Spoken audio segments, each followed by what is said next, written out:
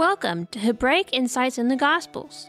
Join us every Sabbath on Zion Road Radio for a look at the life, deeds, and words of Yeshua Messiah and his followers from the Torah-centric Hebraic perspective they were originally lived and written in. Stand at the crossroads and look. Ask for the ancient paths. Ask where the good way is, and walk in it, and you'll find rest for your souls. You'll find rest for your souls.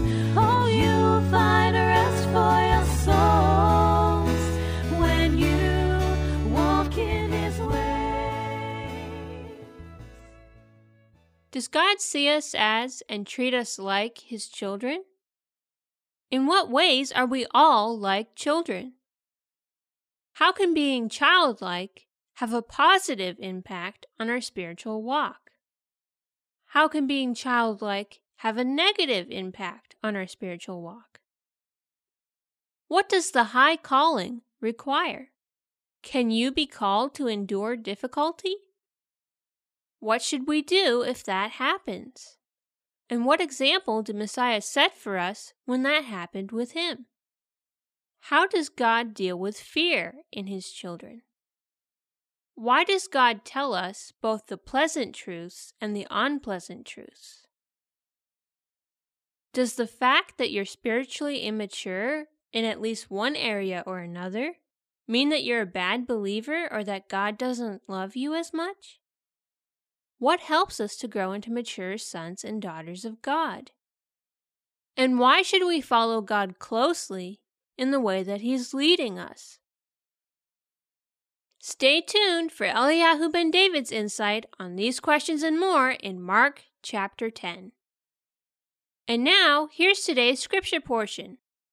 Mark chapter 10. He, that is Messiah, arose from there and came into the borders of Judea and beyond the Jordan. Multitudes came together to him again. As he usually did, he was again teaching them. Pharisees came to him, testing him, and asked him, "Is it legal for a man to divorce his wife?" He answered, "What did Moses command you?" They said, "Moses allowed a certificate of divorce to be written and to divorce her." But Yeshua said to them, "For your hardness of heart he wrote you this commandment, but from the beginning of creation Elohim made them male and female. For this cause a man will leave his father and mother and will join to his wife, and the two will become one flesh. So they are no longer two, but one flesh. What therefore Elohim has joined together, let no man separate." In the house his disciples asked him again about the same matter. He said to them, "Whoever divorces his wife and marries another commits adultery against her. If a woman herself divorces her husband and marries another, she commits adultery."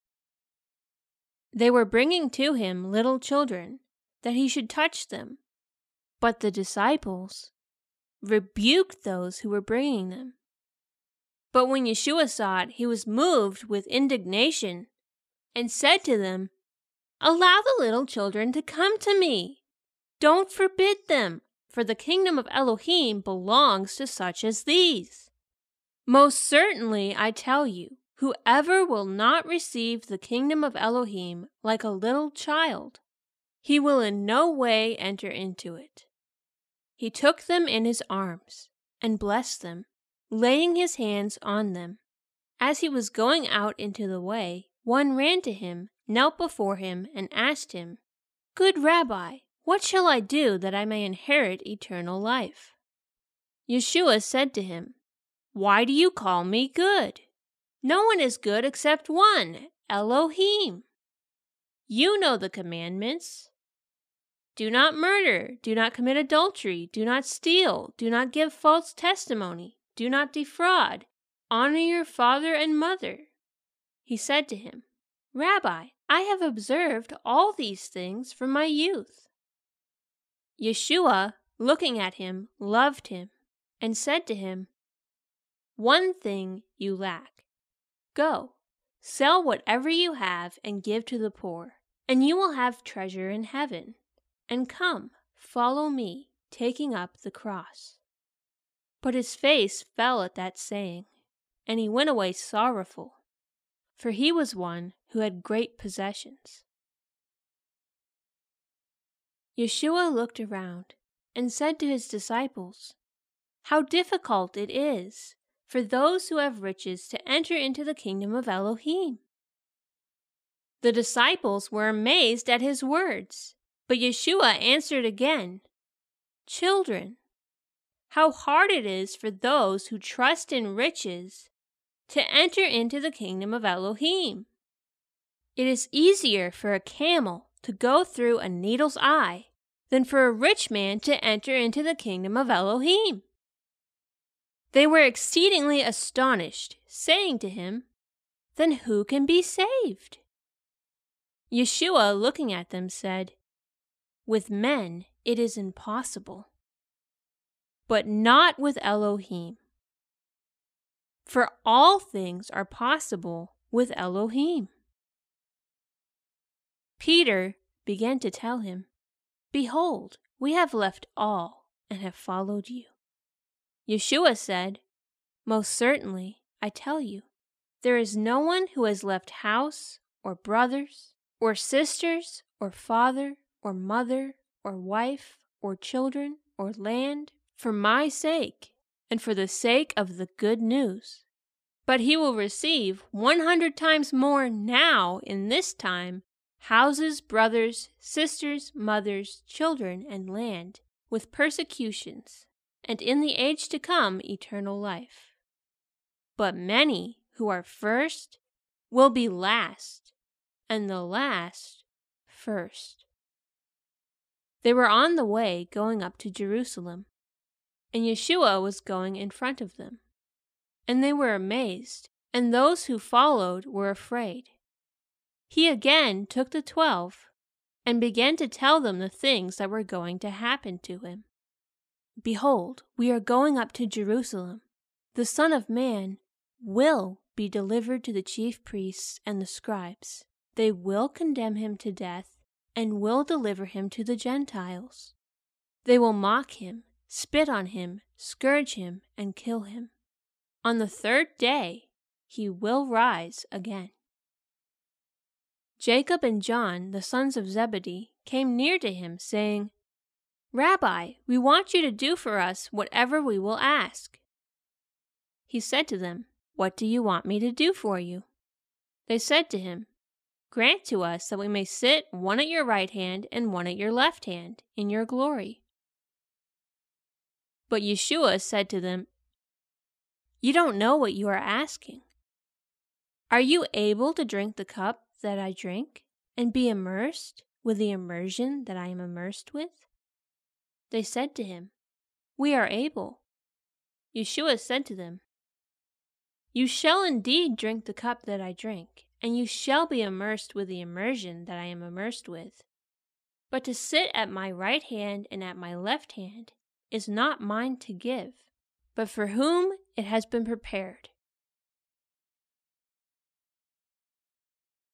When the 10 heard it, they began to be indignant towards Jacob and John. YESHUA summoned them and said to them, "You know that they who are recognized as rulers over the nations master it over them, and their great ones exercise authority over them. But it shall not be so among you. But whoever wants to become great among you shall be your servant. Whoever of you wants to become first among you shall be bondservant of all. For the Son of Man also came not to be served, but to serve, and to give his life as a ransom for many." They came to Jericho. As he went out from Jericho with his disciples and a great multitude, the son of Timaeus Bartimaeus, a blind beggar, was sitting by the road.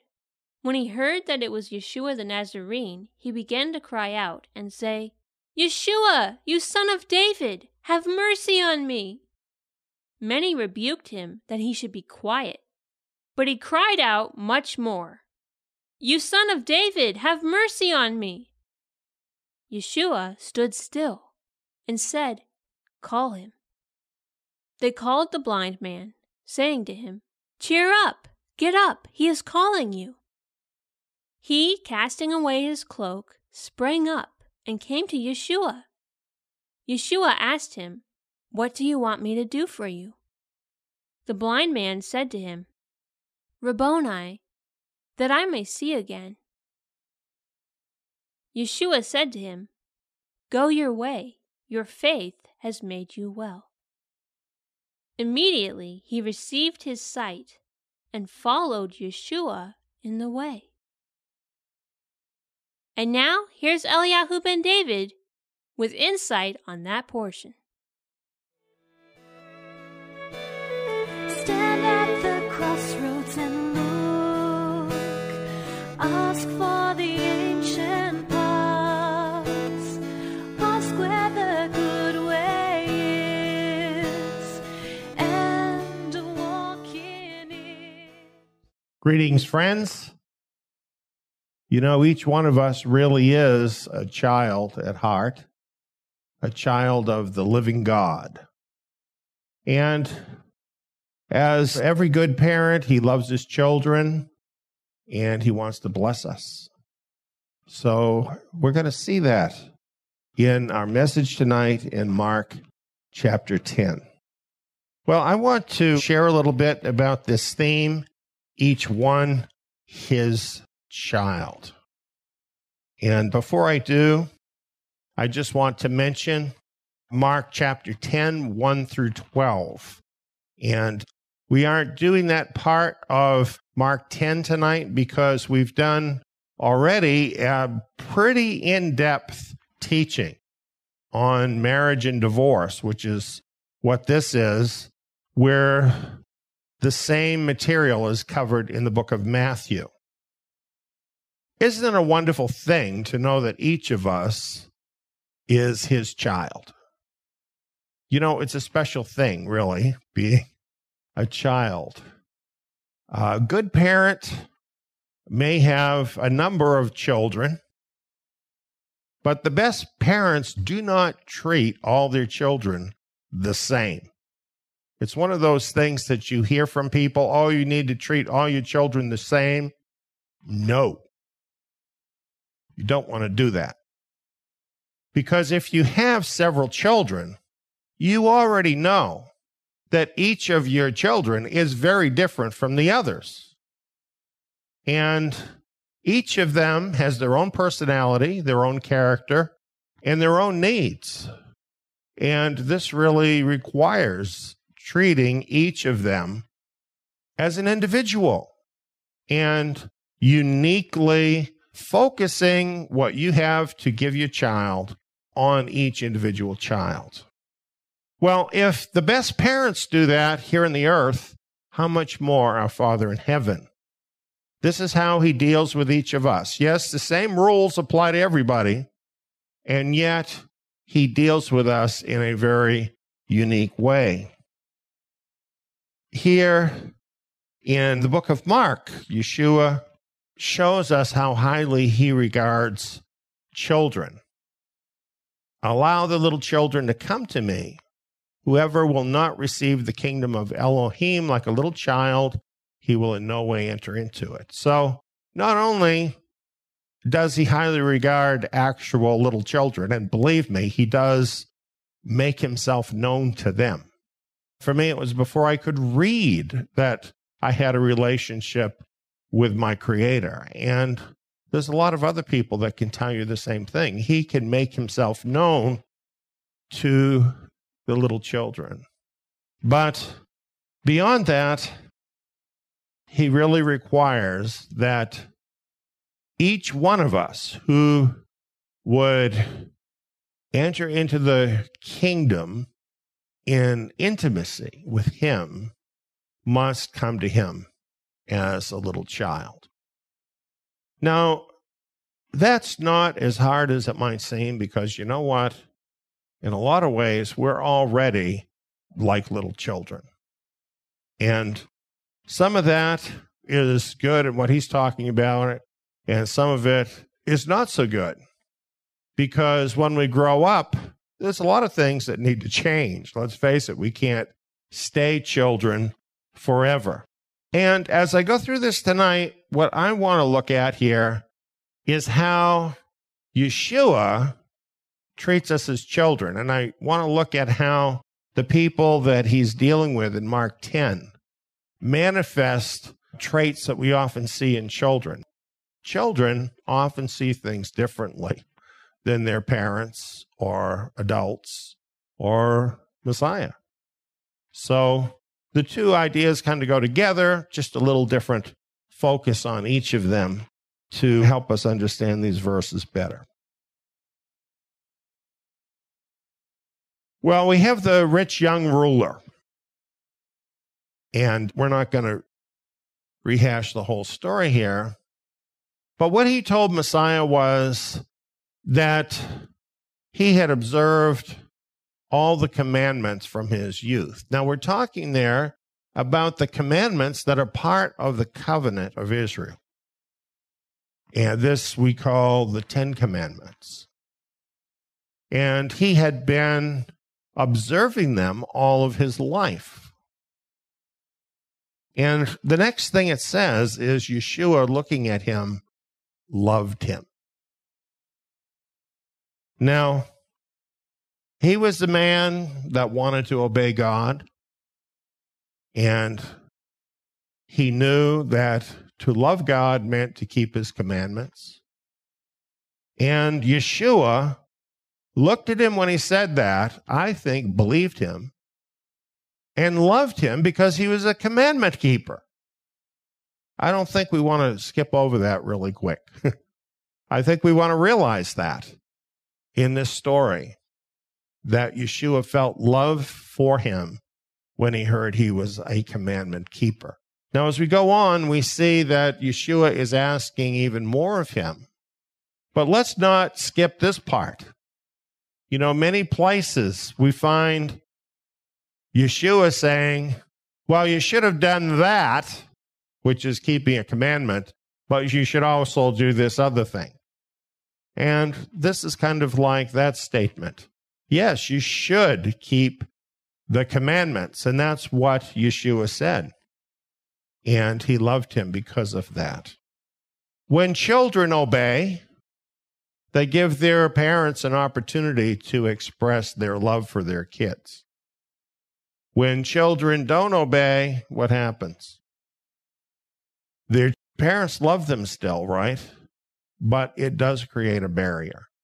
The same thing is true of us as adults. When we fail to obey Yahweh and his word, he loves us just the same, but it creates a barrier where we don't fully receive his love.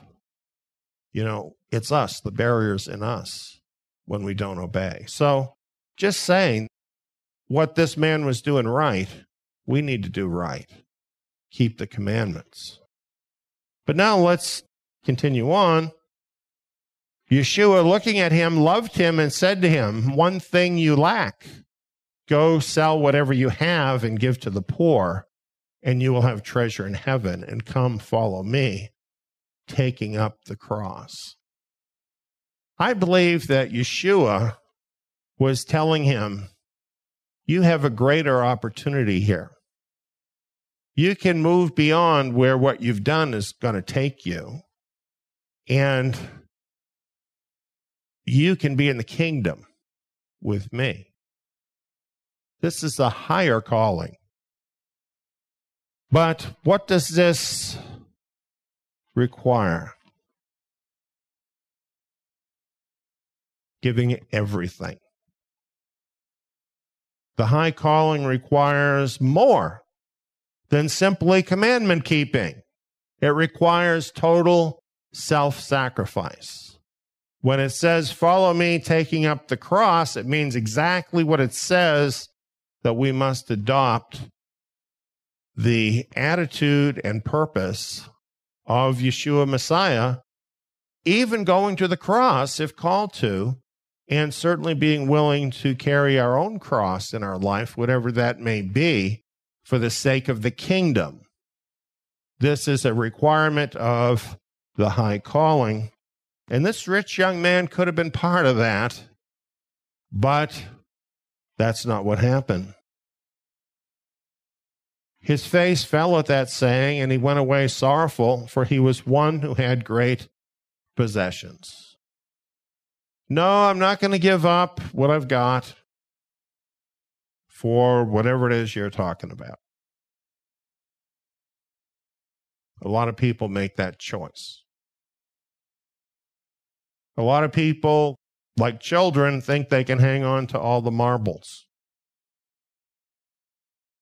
You can't. You can't hang on to all the marbles. You can't take all the cookies. Have the things of this world and have the kingdom too. Doesn't work like that. And when a lot of people learn that, then they go away sorrowful, like this rich young man. Well, YESHUA here points out how difficult it is for those who have riches to enter into the kingdom of Elohim.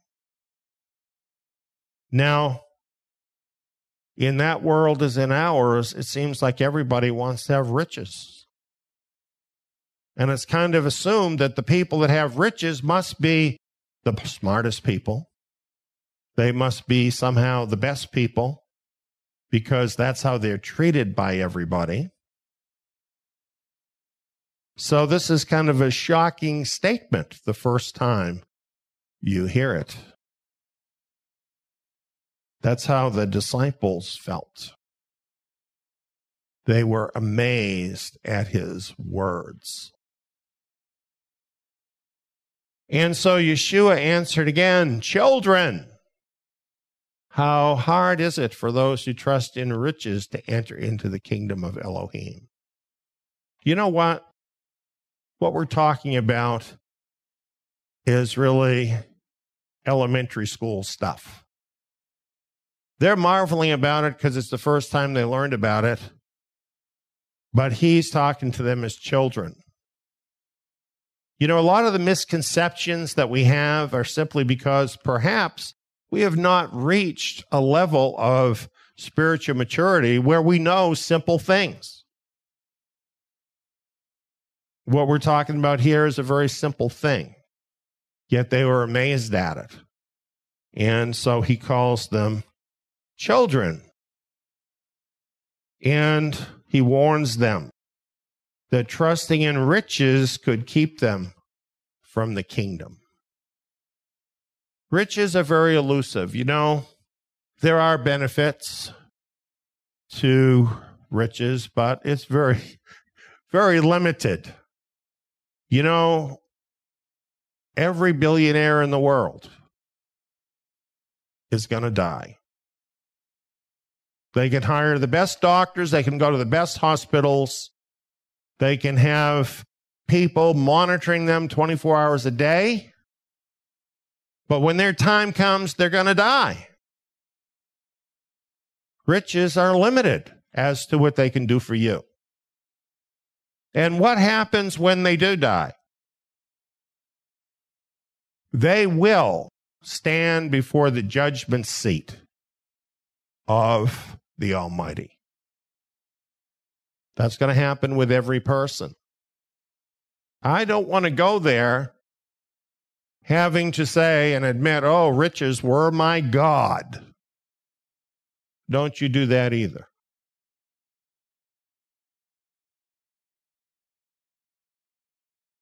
Well, Peter felt kind of good about this. And kind of like a kid in class who raises his hand, he says, oh, we're doing that. And I kind of like that. Because, you know, he was taking pleasure in the fact that they were doing something Messiah said. That's a very childlike response, and I like it, and I think that's what I should do. I think that's what we should all do. We should all be happy when we're doing what Messiah said, right? And YESHUA affirmed Peter. He said, "Most certainly I tell you, there's no one who has left house or brothers or sisters or father or mother or wife or children or land for my sake." Wow, wait a minute. Who has left? Who has left? Are you going to do that for Messiah? Leave your house? Your brothers, your sisters, your father, your mother, your wife? Wait a minute. That's not what they told me at the Christian church. Wow. Or your children? Or land for my sake and for the sake of the good news.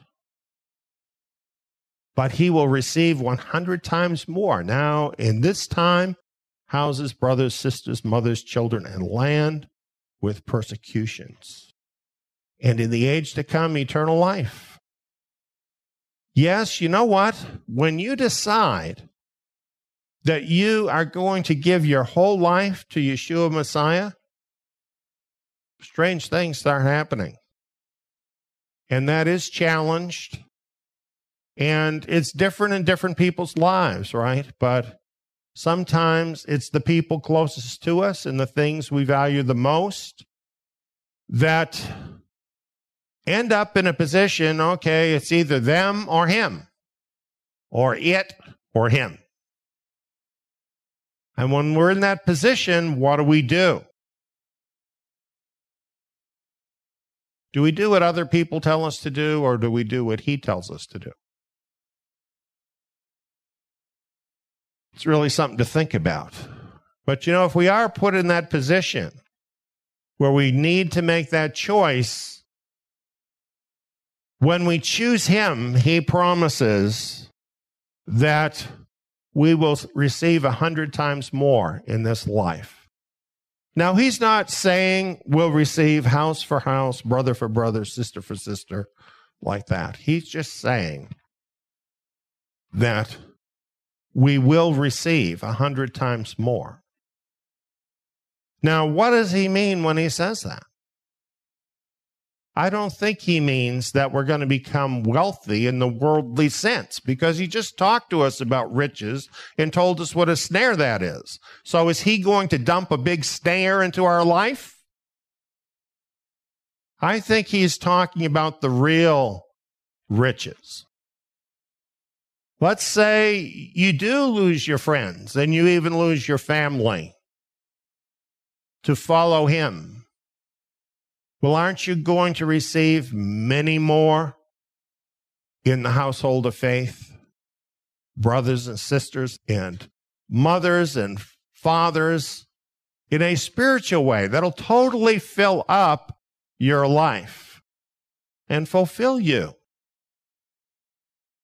And I can tell you from my own experience in life, that's exactly what happens. You don't really ever lose anything following him. You cannot outgive God. Believe me, trust me on that. Whatever you give, you're going to receive so much more. And it's going to be beyond what you can imagine right now. It's not going to be the same as what you're thinking. You know, it's not like the prosperity gospel where you believe for a Cadillac and that's what you get. That is so stupid, isn't it? And childlike, and not in a good way.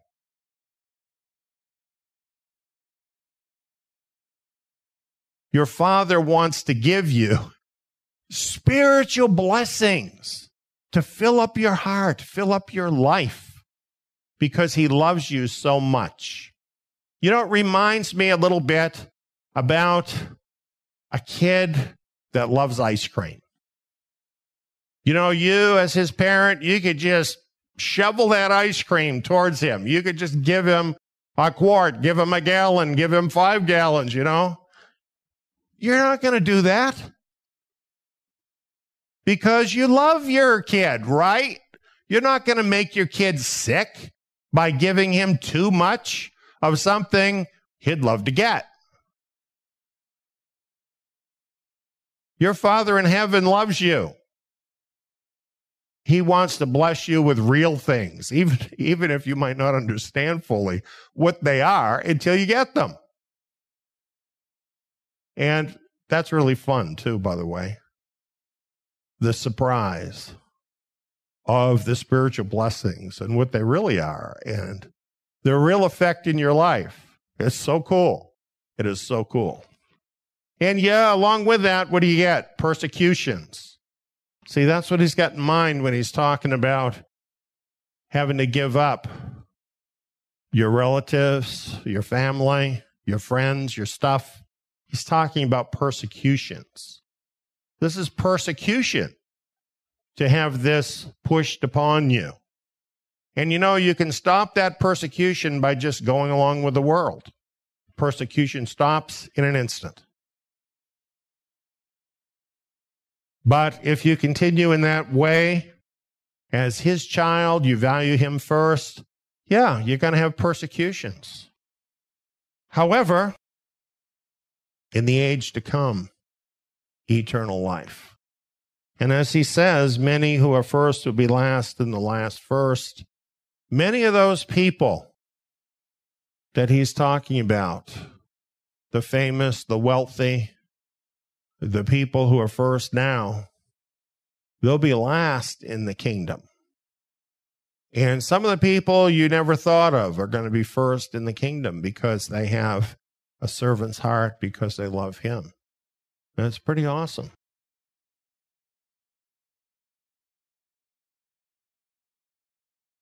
Well, here's something that's interesting. They were on the way going up to Jerusalem. Now, wait a minute. Hadn't he already told them twice that when he went to Jerusalem, they were going to kill him? Now,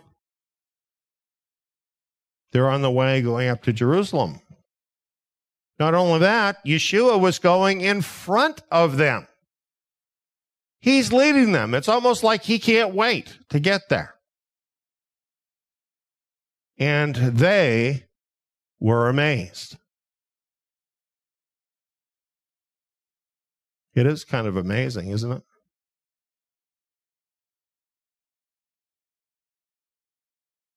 Didn't anybody tell him that couldn't be God? Isn't that what they tell you? If you're called towards something difficult, don't they say, oh, that couldn't be God because God wouldn't want something for you that was painful like that or that was suffering?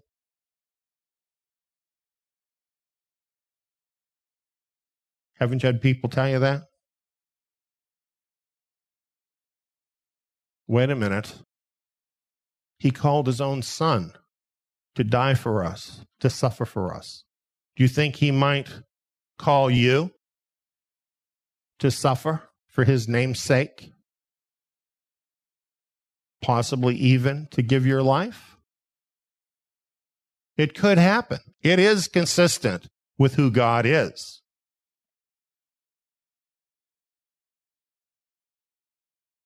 YESHUA knew it was true.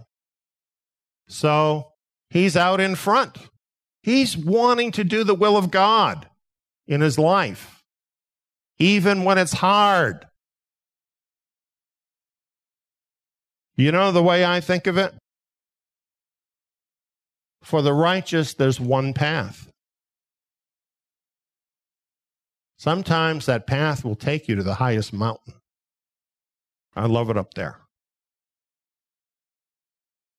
Sometimes that path will take you to the deepest valley.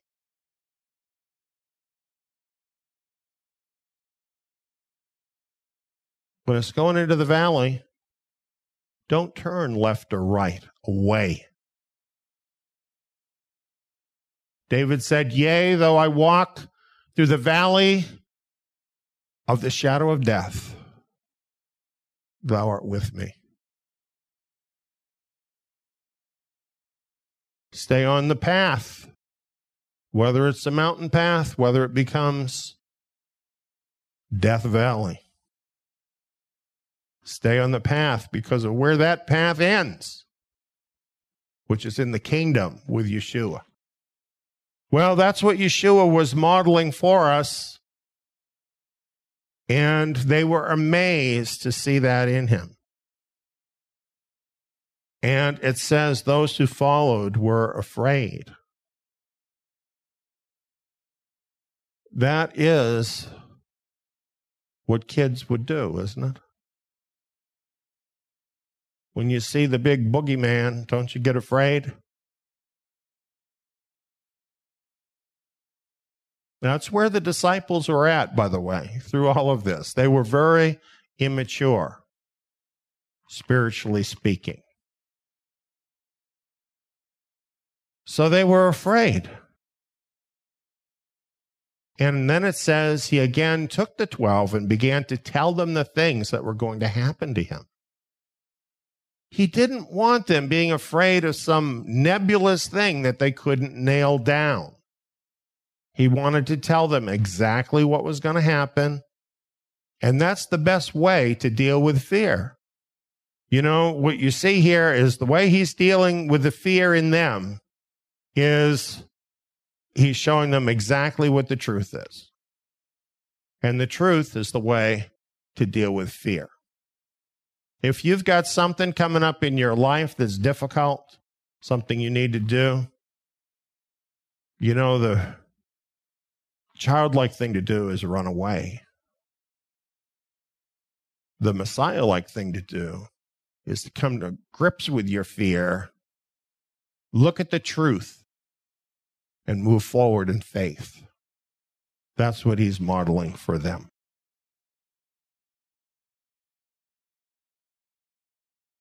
Well, then we have this. Jacob and John, the sons of Zebedee, came near to him saying, Rabbi, we want you to do for us whatever we will ask. I think that's interesting. What they're wanting from Messiah is for him to promise he's going to do it before he knows what it is. Isn't that just like a kid? Kind of like a naughty kid in a way. A kid that wants something that they know they shouldn't have. So they try to get their parent to agree to it before they tell them. And Messiah is not falling for it. He doesn't say, oh yeah, I'll give you whatever you want. Apparently, he's not like a lot of parents today. Whatever the kids ask for, they get it, right? No, that wasn't him. He said, what do you want me to do for you?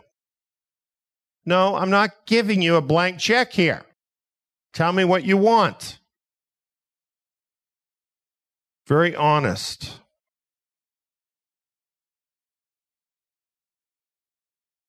Basically, they were saying, we want to be your favorites. Isn't that just what kids want?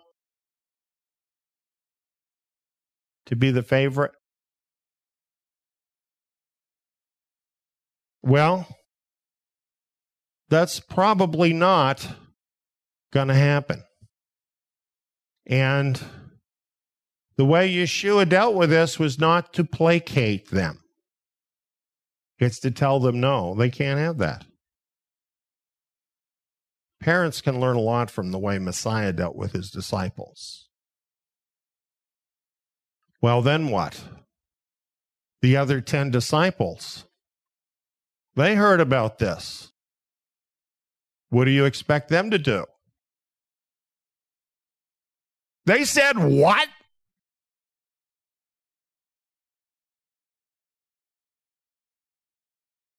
They got to you before we did.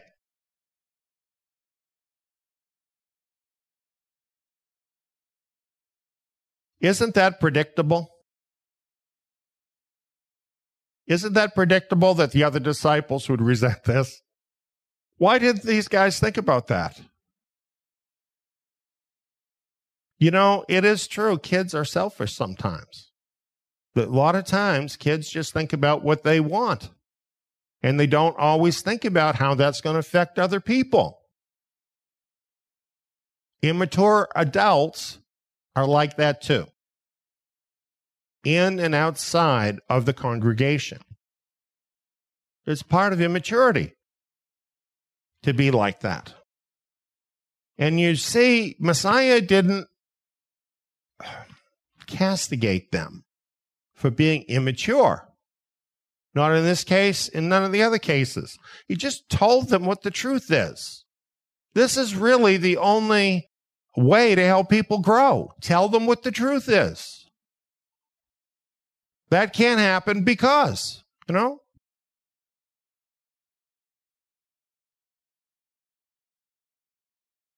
This is what Messiah said. Whoever of you wants to become first among you shall be bondservant of all. Now, wait a minute. When I asked, that's not what I wanted. I wanted glory, right? I wanted to be elevated in glory. Nobody said anything about being a bondservant. He's telling them, you need to rethink this, right? For the Son of Man also came not to be served, but to serve and to give his life as a ransom for many. Now, I think under the circumstances, that is a profound statement. Because here he is on his way to Jerusalem to give his life for many. And here he's pointing to himself as an example of the things he's saying. And this is what you find about him. The walk matches the talk. It's not, you should do this, but I'm going to do that. He walked it out. He was walking ahead of them in more than one way. This is why, that's why this study that we're doing through the Gospels of Yeshua's life and his words is so important for us, because it helps to dispel any childish thinking that we still have. And we all do in certain areas of our life. We have some childish thinking. And as we look at him and what he did and what he said, we learn these truths, it helps us to grow. There is nothing like the Word to help us to grow as a person, to be mature sons and daughters of the living God.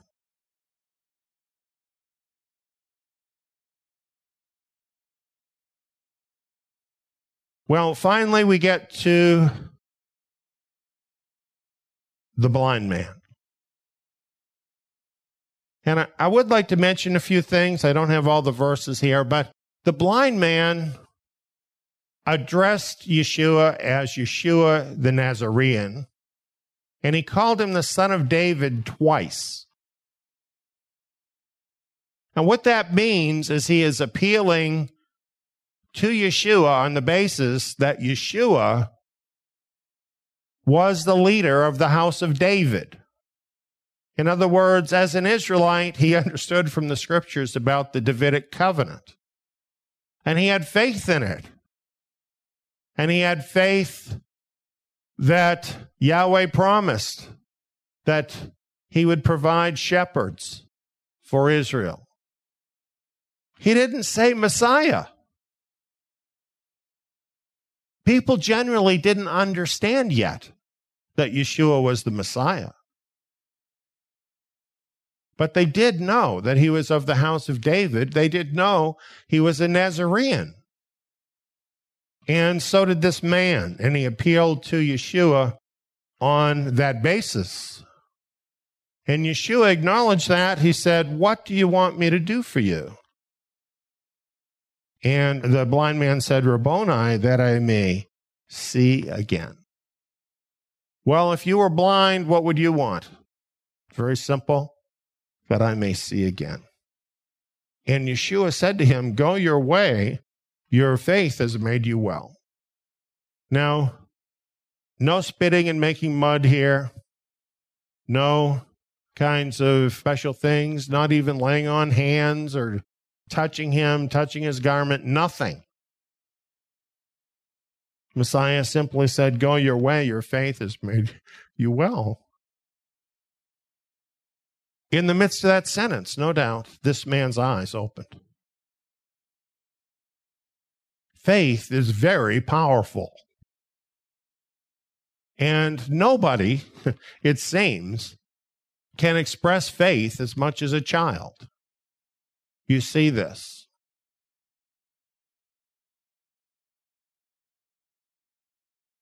This man had a childlike faith.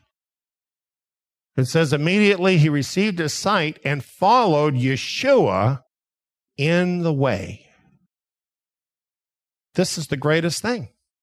You know, kids, when they see somebody that does something good for them, you know what they want to do? They want to follow that person. Sometimes they follow them right around. That's what we want to be like with Messiah. We want to acknowledge these wonderful, great things he has done for us. And especially when we receive that special touch in our life to meet our personal needs, to meet our spiritual needs. When we receive that, we need to follow him even more closely in the way. Because why? Because he loves each one as his child. He really treats each one as his child. And that's just such an amazing thing, such a beautiful thing. Ask where the good way is, and walk in it, and you'll find rest for your You have been listening to Hebraic Insights in the Gospels.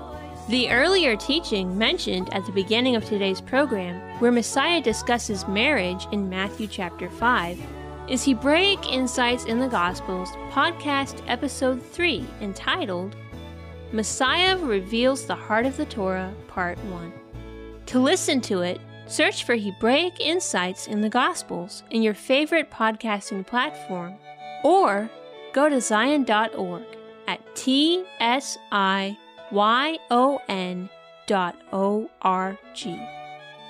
Further teachings and study materials on keeping the commandments, the high calling, enduring hardship, putting God first, God is our Father, the family of God, marriage, service, spiritual maturity, spiritual growth, and the kingdom, along with many other related topics, can all be found at our membership site, Zion Tabernacle. Sign up is free. Just go to zion.net. That's tsion.net.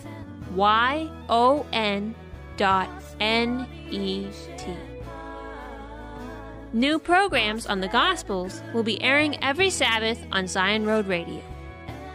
Tune in next Shabbat to learn more from Hebraic Insights in the Gospels.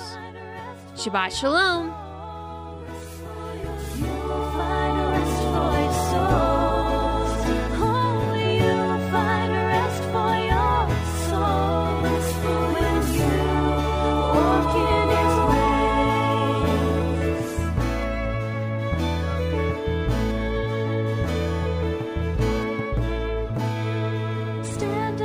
Crossroads and look, ask for the ancient paths.